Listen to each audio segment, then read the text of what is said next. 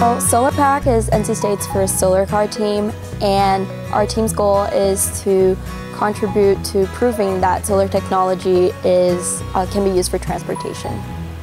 We'll be competing in the American Solar Challenge this summer in July, which is an 1,800-mile race for solar vehicles, and so we'll be racing on the sun essentially. Our car will be a four-seater, which is something completely new in the competition.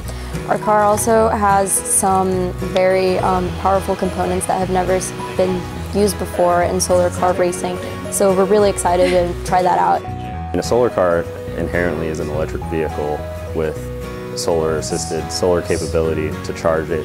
Most of the solar cars that exist nowadays are very impractical because most of them are one-seaters and they're focused on meeting specifications for racing purposes. But what our team is trying to do is to create a consumer-friendly car that can be driven around the streets like any other car that we use nowadays. SolarPack has a lot of people from different majors, not only across engineering, but we've had design students, business team students, environmental engineering.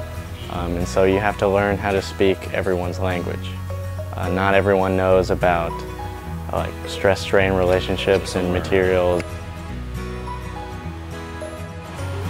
SolarPack exists to generally or broadly support sustainable transportation.